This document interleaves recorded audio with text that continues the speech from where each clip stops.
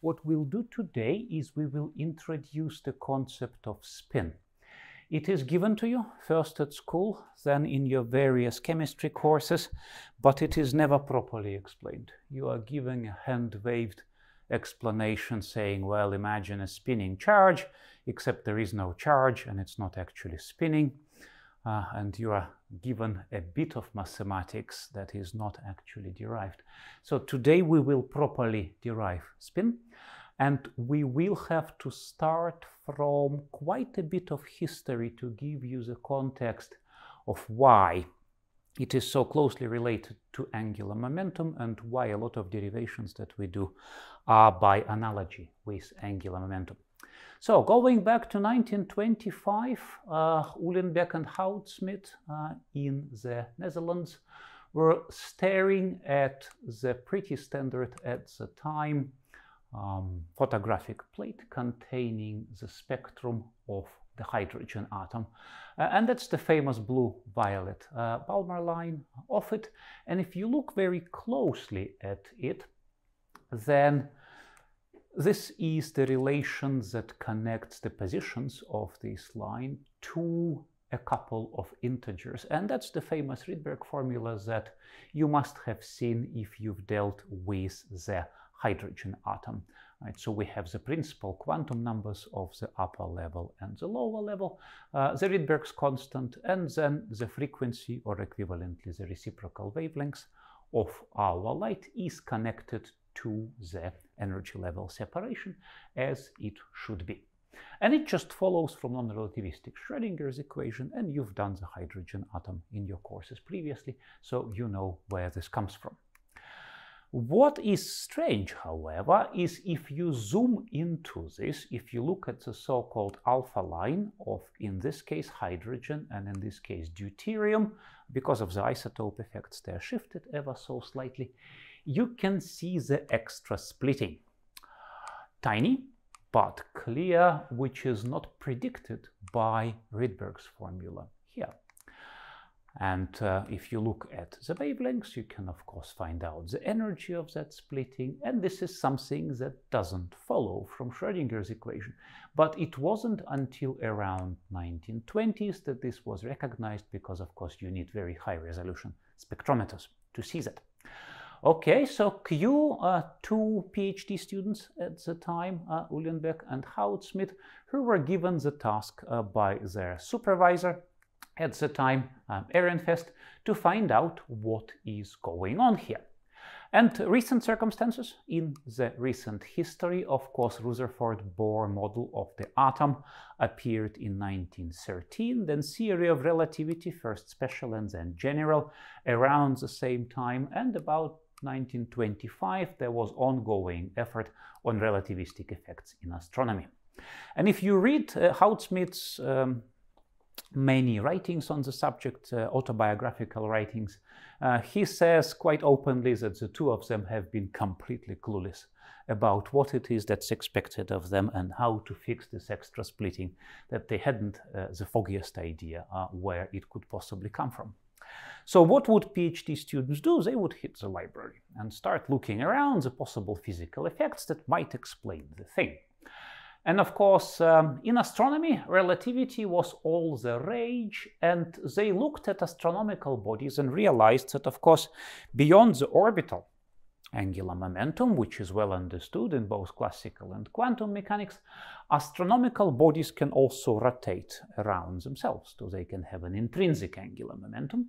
And if you write down the standard equations of motion there for the momentum of a gravitating system, then you've got the standard gravitational field, you've got the external force, and that's your linear momentum. And this is your spin, which precesses around a direction that is prescribed by the classical mechanics. So astronomical bodies have simply just a classical quantity called spin. And if you look further into what it is precessing around, there's a bunch of relativistic effects in there. From special relativity, you have the so-called Thomas precession, and that was discovered in 1927. And if you look at the top tip of the spinning top, the classical spinning top just rotates around the circle, and if you start introducing special relativity, it begins to wobble. So this is called Thomas precession. There's then the Turing effect. If you have a body that's orbiting, for example, a rotating planet, then relativistic frame dragging means that the trajectories do not quite connect if you are orbiting a spinning body. So that's the Newtonian gravitation, that is the special relativity. This again was known, Einstein-Turing-Lense effect. And if you are really into fine details of that, there's even a spin-spin coupling in astronomy, but it's only non-negligible, fairly extreme gravitational events. But all of that is, of course, not quantum mechanics. This is classical physics and special relativity. Uhlenbeck and Goudsmit were sitting there and thinking, well, can we steal some of this stuff from the astronomers to try and explain the extra splitting that we have in quantum mechanics? So that is what they did. So they said, well, okay, let's take our Hamiltonian, you know, the usual momentum squared over 2m, the usual potential, you've seen it for the hydrogen atom, and just add the extra coupling that we've stolen from the astronomers. Maybe the electron has some kind of intrinsic angular momentum, which is coupled to orbital angular momentum, and then, of course, the lines will additionally split. And so what they proposed is, okay, you've got this 3s to 2p emission, and if you introduce that, then you'll have the extra splitting. The requirements for that extra splitting, however, have been quite surprising. It did explain what they had observed, but there were immediately massive objections to an attempt to do that. As then understood, a quantum mechanical operator couldn't possibly have exactly two eigenvalues. If you look at a continuous integral differential or multiplicative operator in mathematics, it can have infinitely many eigenvalues, or it can have none. If the problem is insoluble, there's no way for a differential operator to have exactly two eigenfunctions and no more. Lorentz estimated the surface velocity of what would have happened if the electron were truly spinning, and realized that the surface velocity would have to be 10 times the speed of light, and that was a pretty serious objection. Then, of course, there are exactly two. And remember our orbital quantum numbers. We have L equals 0 for the s orbital, we have L equals 1 for the p orbital, and there are 3 p orbitals. So you can have 0, you can have 3, you can have 5 for the d orbitals, but you can never have 2. And so this cannot actually be a true angular momentum. Then if you follow the rabbit hole in mathematics, you get bizarre interpretations, like you need to rotate the system by 4 pi instead of 2 pi for it to return to the original place. Anyway, so these were, of course, incompatible with the physics as then understood, and even now. And so this spin cannot possibly be the classical angular momentum. And Heisenberg wrote a nice letter to Goudsmit, in which he called that proposition, which they published in 26, seine mutige Note, your brave note. And of course, the two Muppets also managed to lose a factor of 2 in their calculations in the published paper. And so Pauli has politely asked, was haben Sie mit dem Faktor 2 gemacht? And so both openly admitted at the time that they didn't understand one bit of it. However, what it did, of course, was to explain all of it and a lot of other spectroscopy nearly instantaneously. What followed can be described as the Great Confusion. So the physicists at the time were quite surprised that something so inexplicable should suddenly explain so much. And this is a letter from Llewellyn Thomas, a Scottish physicist, to Sam Goudsmit. He writes literally, I think you and Uhlenbeck have been very lucky to get your spinning electron published and talked about before Pauli heard of it. It appears that more than a year ago, Kronig, a German physicist, believed in the spinning electron and worked out something. The first person he showed it to was Pauli. Pauli ridiculed the whole thing so much that the first person became also the last, and no one else heard anything of it. Which all goes to show that the infallibility of the deity, meaning Pauli, does not extend to his self-styled vicar on Earth. So this was all moderately shocking at the time. Lorentz, That is very difficult because it causes the self-energy of the electron to be wrong. Ehrenfest, well, that's a nice idea, though it may be wrong, but you don't yet have a reputation, so you have nothing to lose. Bohr, on your way home, you should stop off at Hamburg and explain the factor 2 to Pauli. Pauli, eine neue Kopenhagener Irrlehre, the new Copenhagen heresy. The old Copenhagen heresy, of course, being the Copenhagen interpretation of quantum mechanics. So, Wilhelm Thomas eventually found the factor of 2, but of course everyone was intensely uncomfortable with what the hell was going on at the time. So what we will now do is, of course, untangle all the mess. Now we do know where spin comes from and we do know where exactly it is. And I have to teach you a little bit of special relativity for us to really understand what is going on. So the first glimpse of what was going on was given by Paul Dirac, who reverse engineered the relativistic energy equation. And E equals mc squared is nonsense from the BBC. It is not actually true. You have an extra term in there corresponding to momentum. Of course you would have, right? If the body moves, the energy increases. So the real relativistic energy relation is this. So E squared m squared c to the 4th plus c squared momentum squared. And in the same sense as we did it for the hydrogen atom in your non-relativistic quantum mechanics, we say, well, okay, let's hope we can find an operator by just replacing every quantity here with the corresponding operator, and we just have the momentum operator here, and hope for the best. And that would, of course, then hopefully be the Hamiltonian squared, and this is what Dirac had tried doing. He quickly realized that he cannot actually take the square root of this, because if he tries writing some trial Hamiltonian as mc squared and then the 3 momentum operators px, py, pz, then there is no numbers alpha 1, alpha 2 and alpha 3 such that this would square into an expression that is consistent with this.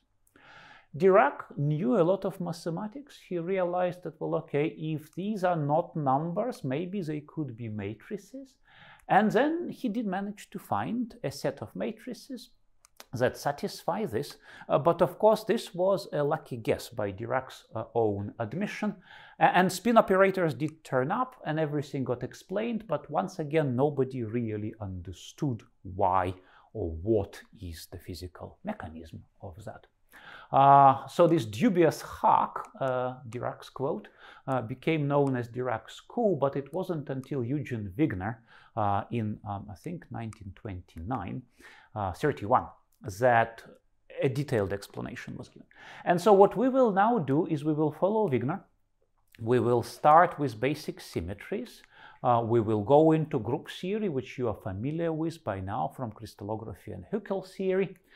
We will use group invariants that we'll see there to find the equations of motion, and eventually we will derive spin. Okay, so starting from the very, very beginning, we need to make ourselves quantum mechanics. So we assume that reality is knowable, which is not an unreasonable thing to assume. So for any finite and isolated physical system, there must be a way of describing it, therefore. So there must exist some kind of descriptor, which needn't be the wave function, simply just a way of describing your physical system. We will also assume that reality has rules. We don't know what they are, but it is reasonable to assume that some rules exist. And so if the system had a particular state at time t, then there should be some operator that applies the rules and takes it to some time t plus t prime. So causal determinism, philosophically. And let's think about what these rules might be and what this operator could be. Well, firstly, we assume that time is uniform. That is, if you report or perform the same thing tomorrow as you did yesterday, you will likely get the same answer. And so these rules cannot depend on absolute time. They can only depend on the increment between now and some future moment, right? So the rules are overall time invariant. What is also important is, of course, there is the unit operator here that does nothing when tau is 0. If you take 2 steps, they are the same as just one longer step. And so we have the unit operator, we have the closure, and information cannot be lost, so this must also have the inverse. And so these rules, they satisfy the property of a group. Remember in crystallography, right? You have the unit operation, you have the reverse for every operation, and the superposition of two operations is the operation of the same kind.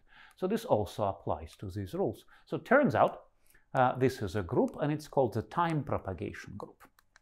Okay, what can we look? Well, can we look at it a little bit further? We can, of course, assume, again, that reality is continuous. It sure does look continuous. There are no discrete jumps in time.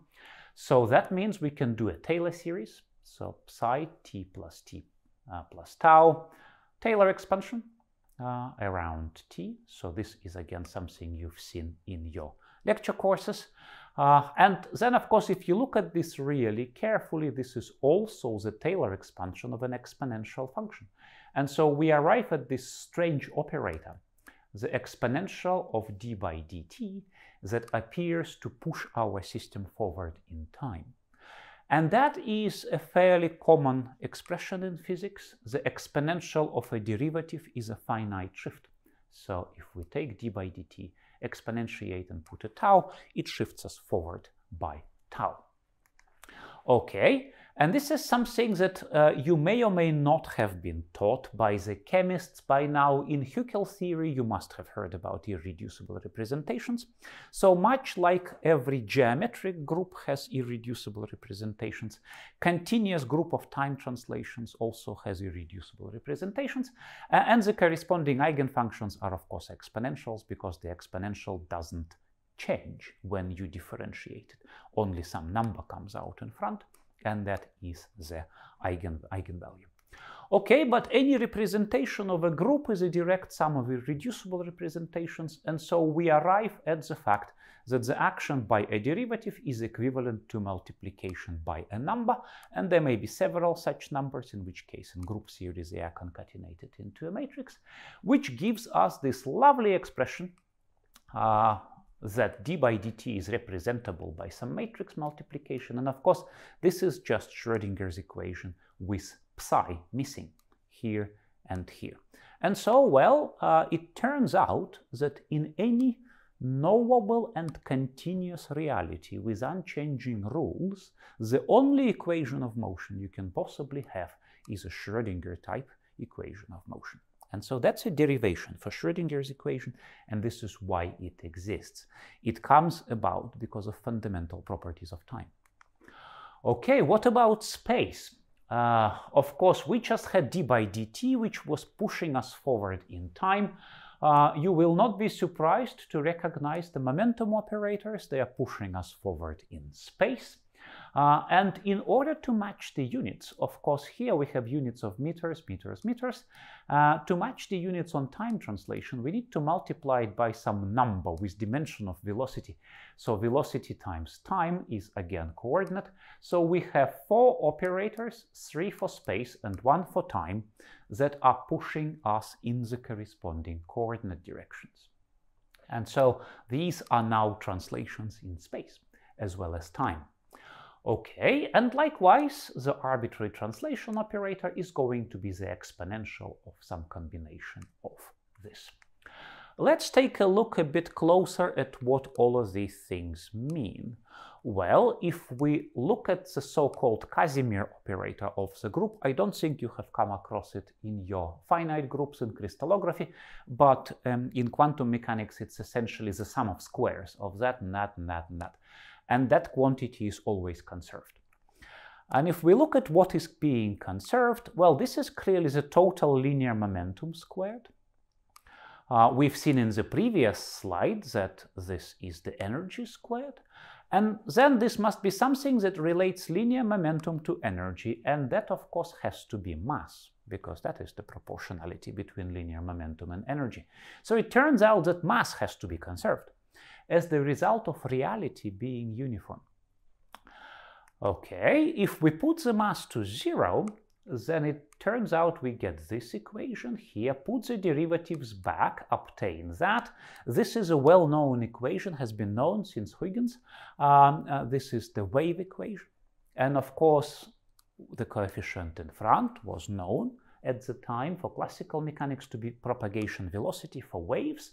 Well, what's the velocity of propagation of massless waves through empty space? That's, of course, the speed of light. And so, once again, a bunch of fundamental symmetries tell us that mass must exist and the speed of light must exist as the maximum velocity that a massless object can have. Okay, so we've discovered the speed of light, we've discovered mass, this relativistic energy-momentum relations, and tells us that energy actually now has a definition, it's linear momentum in time. This is what we can get from translational symmetry of physical reality. Let's take a look at rotational symmetry now. And this is something you are all familiar with. You've done your point groups. So 2 rotations in sequence are another rotation. There is a unit rotation that does nothing. Every rotation has an inverse rotation. And in geometric group theory, this was called OO, I think, the group of all rotations. And then you remember OH, TH, D6H. They're all discrete geometric subgroups of the full rotation group. And let's take a look at what rotations tell us now.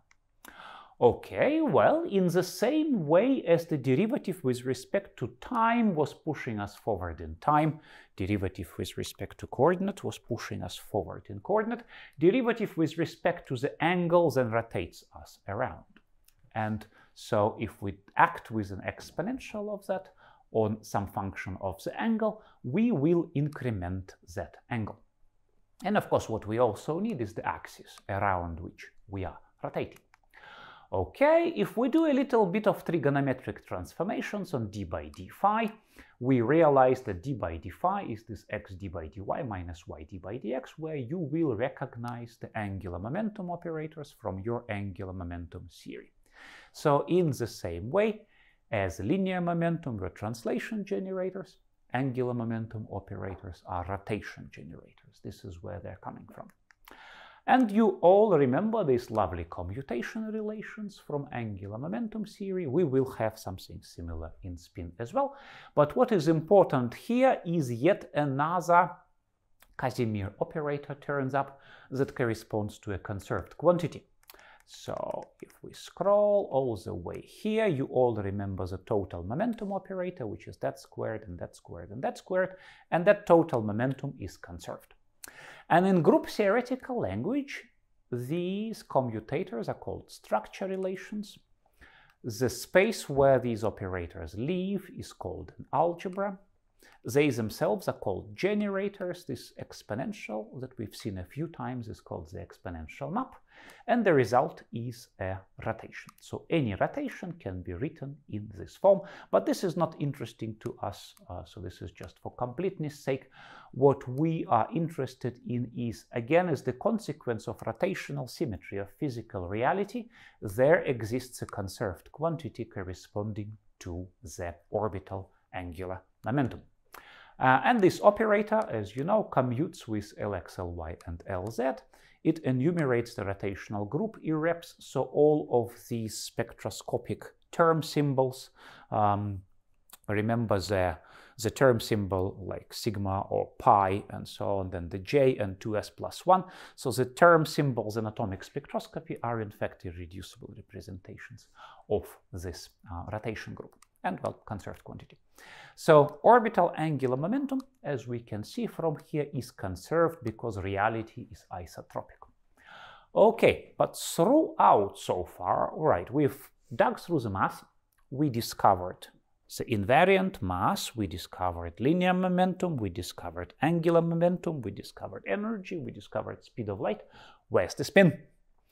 And in order to find spin, we need to do a little further piece of history. Quite a long way before quantum mechanics even, Michelson and Morley did an experiment in which they intended to measure the speed of light as a function of direction.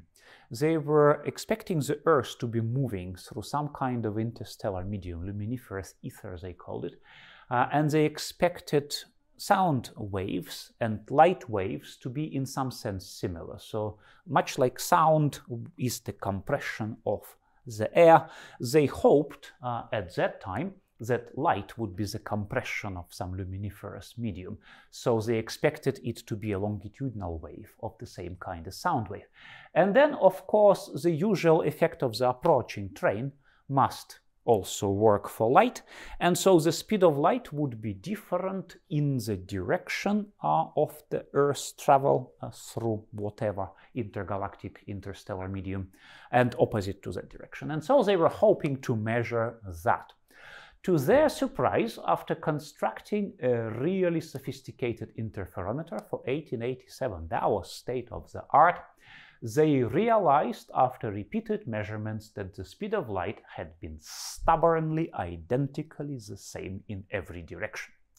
So the idea of light being a longitudinal wave of the same kind of acoustic waves flew out of the window.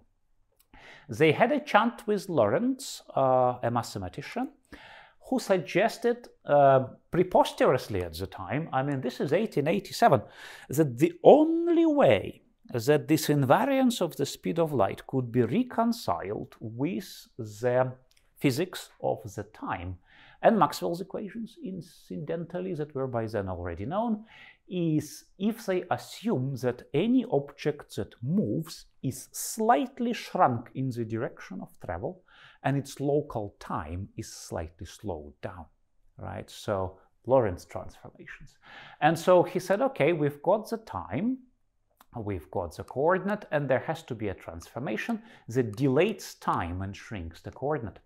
And that became known as the Lorentz transform. This is the only transformation that fits the bill. I will not derive it because we will never use it after today. But this is the transformation Lorentz suggested that makes space talk to time. And they were also quite shocked by the proposition. If you read the paper, it's very carefully worded.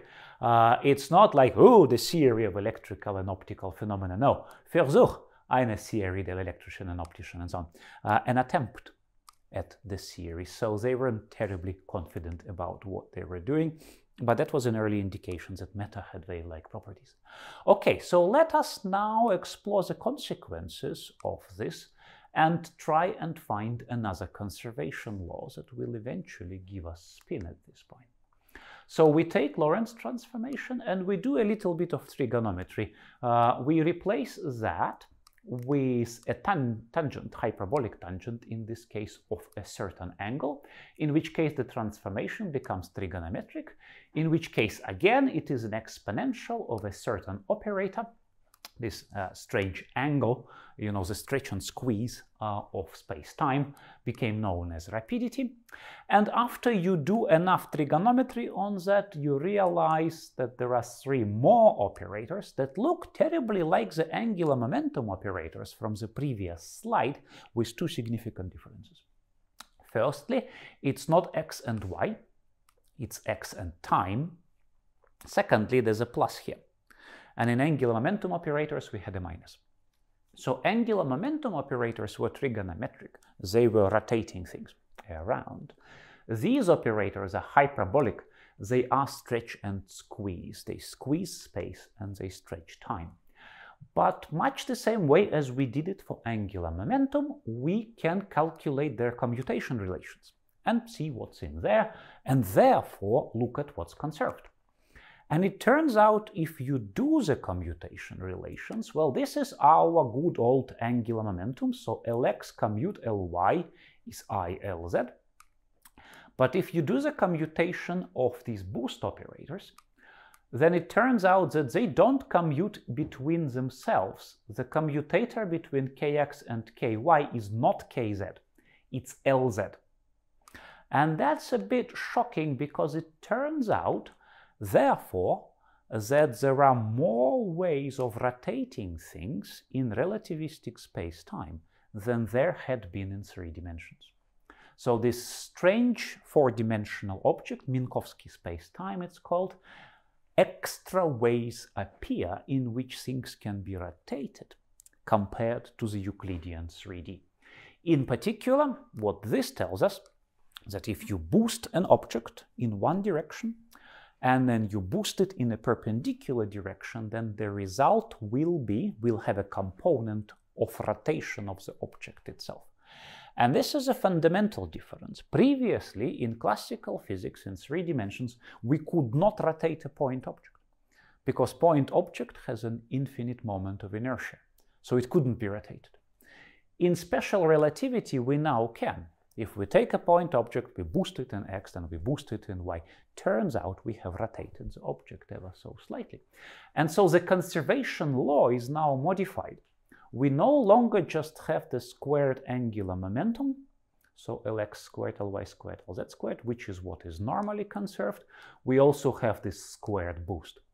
And so what is now conserved is not just angular momentum, but angular momentum plus something else. And that something else is called spin. So this is a whistle-stop tour, right? As you can imagine from all the mathematics I have skipped and glossed over, that's about 30 pages of pretty sophisticated group theory as to where all of that mass actually comes from. Obviously, I will not examine any of this, but this is, I'd say, necessary because otherwise chemists are terribly confused about what spin is. So spin is a relativistic correction to the conserved quantity of angular momentum, right, that comes about because you can rotate things in a few extra ways in 4 dimensions compared to what you had been able to do in 3. Okay, so that is our spin. Let us now take a look at the nucleus.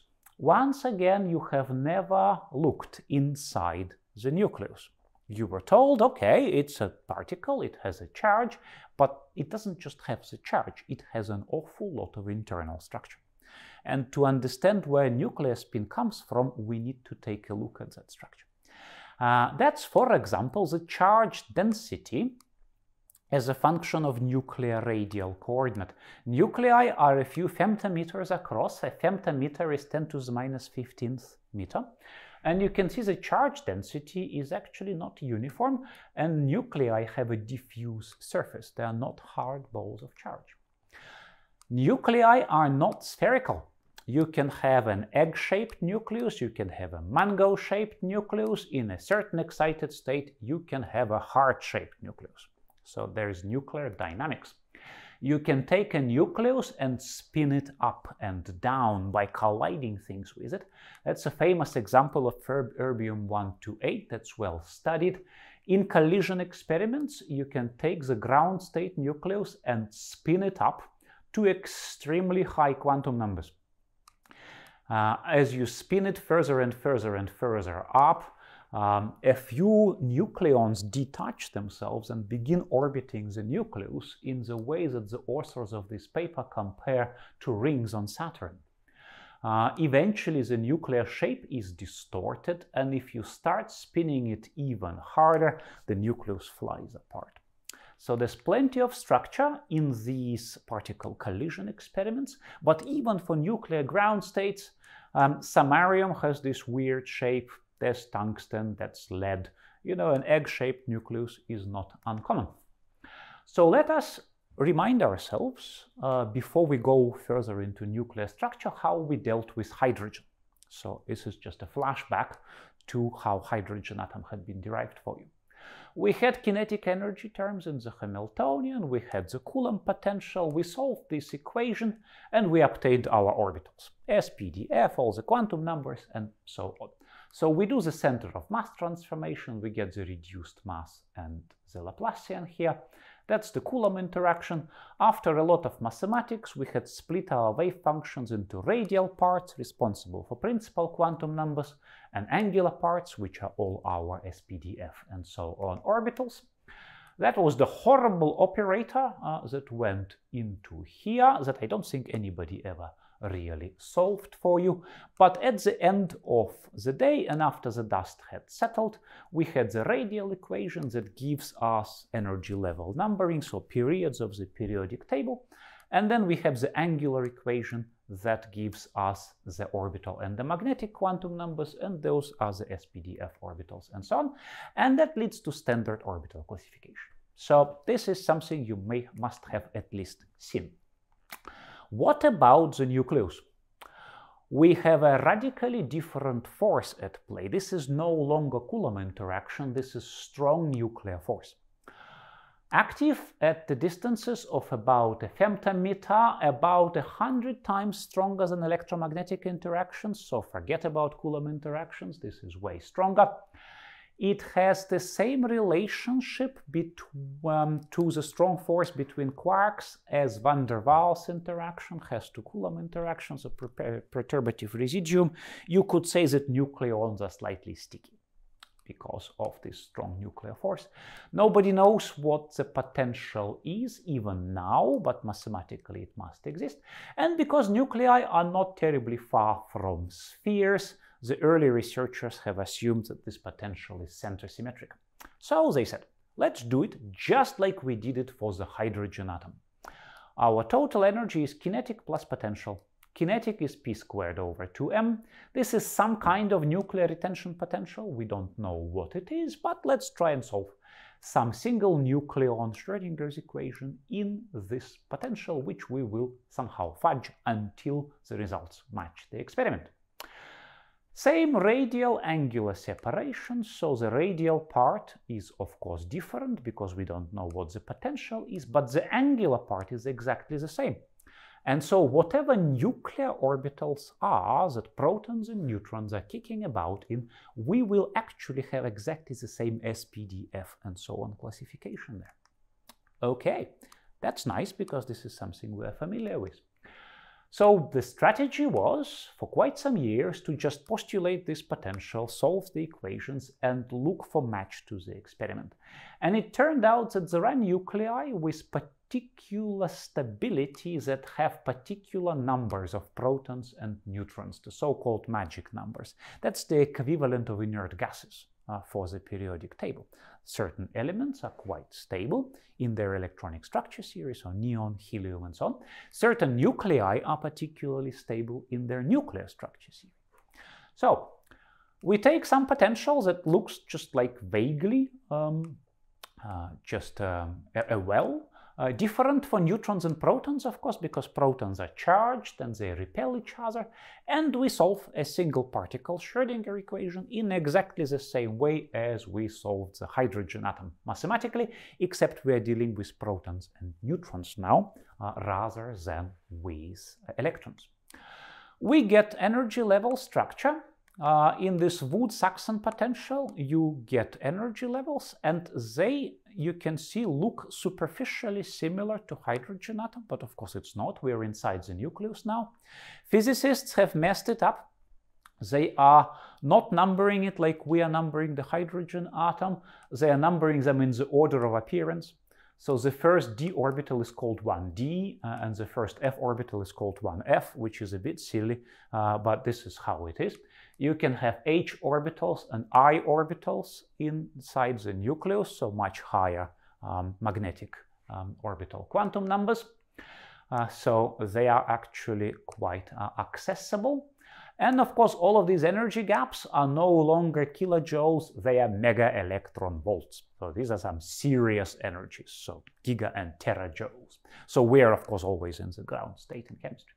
And you can solve, and get the shapes. So that is the nuclear s orbital, this one.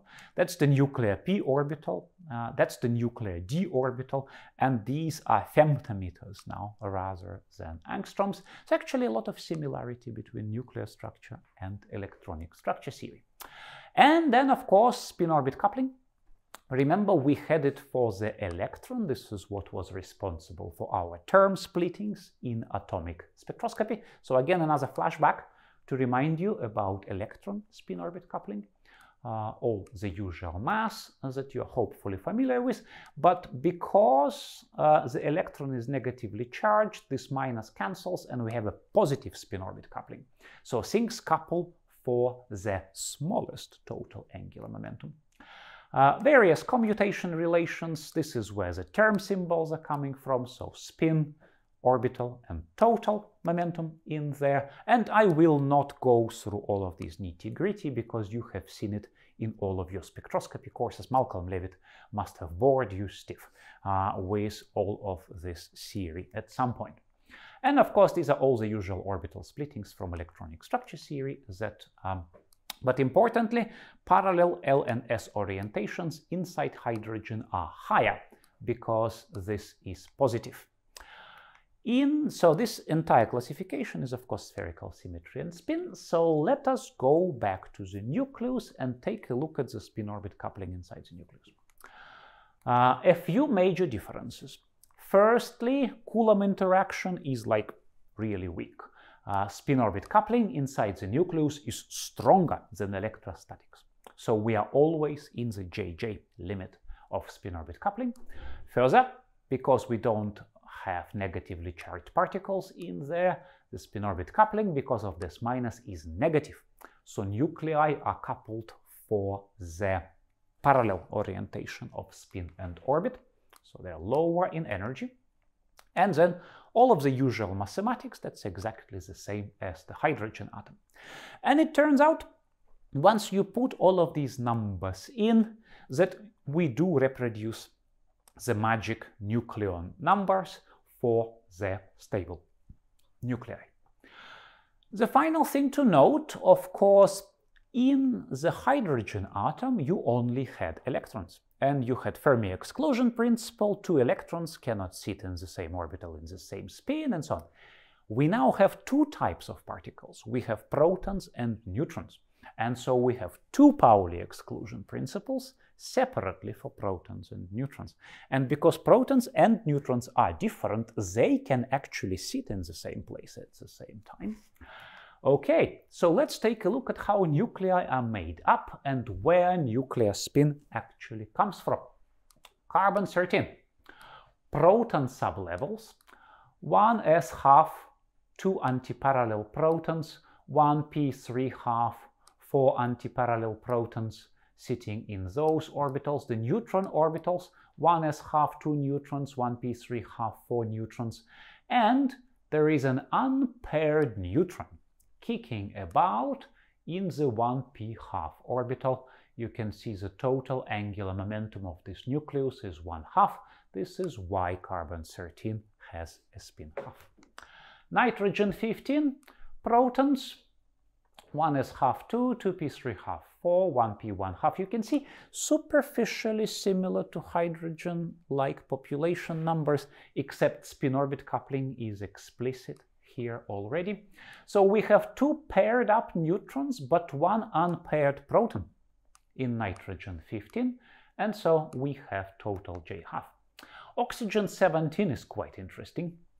You have fully coupled up proton shell, and you have a single unpaired neutron kicking about in d5 half orbital. And of course, d5 half is L equals 2 and S equals half. So even though this is called a spin, actually the property is mostly orbital. So it comes from L equals 2 of the nuclear d orbital. So actually nuclear spin, as you can now see, isn't really spin. It's the total angular momentum of the nuclear ground state. Electron spin is spin in the strict relativistic sense that I've described, but the nuclear spin is a very effective quantity that comes out from the entire complexity of the nuclear structure and is actually the total angular momentum of the nuclear ground state. And you can have actually orbital diagrams in here. So this is the proton sublevel system, and that's the neutron sublevel system. And you can see proton energy levels are ever so slightly higher than the neutrons. That's because protons have Coulomb repulsion, and so all of the energies will be slightly higher. So there's our oxygen-17 with this unpaired neutron sitting here in d5 halves. That's the nitrogen-14 with 2 unpaired nucleons, 1 proton and 1 neutron. They couple for maximum total momentum. This is why nitrogen-14 has a spin 1. And oxygen-16, a fully closed, very stable nucleon shell where all of the particles are paired up, and therefore there is no spin. So this is where the nuclear spin is coming from. Okay, so summary. we've had probably we packed up the entire content of a giant nuclear structure module that we would teach here in the physics department into one lecture. So this is a Hollywood movie style, so I will not examine any of this. I will only examine you on magnetic resonance. But you need to know where all of that is coming from, right, at the very beginning. So nuclei have a structure. Nuclei have orbitals. The potential for the strong nuclear force that holds nucleons together is unknown. The potential for interquark interactions might not even exist. You need quantum field theory to describe it, but we can approximate and fudge things, as you can see. Spin-orbit coupling inside the nucleus is in fact stronger than Coulomb interaction, which is why we need to take it into account explicitly in the orbital structure. Nuclear spin, as you saw, isn't actually spin in the same sense as electron. It's the total angular momentum of the nuclear ground state, which is why you can have things like negative magnetogyric ratios for nitrogen-15 and so on. We will cover that in due course. Chemists are, of course, always sitting in the ground state of every nucleus. The first excited state of the nucleus is, you know, several gigajoules away. There's only one nucleus, a strange isotope of americium, where the nuclear excited state is in the ultraviolet, so you can populate it. But normally, the nearest excited state will be somewhere in the X-rays, even if it's a vibrational excited state. So nuclei can, of course, also vibrate. But a consequence of that is the magnetic moment becomes proportional to the total angular momentum, and this is why nuclei have magnetic moments. Quadrupolar interaction also appears. I will not mention this in the course. And if you are interested in any further details on how nuclear shapes come about, that's radium-224, mango-shaped, famously. Then there's a little bit of extra reading. And if you're really hardcore and want to know the fine mathematical details of that, that's chapter 3 of my book on the subject. And I think Pepe and Malcolm also mentioned it in their books at some point, although maybe in slightly less mathematical detail.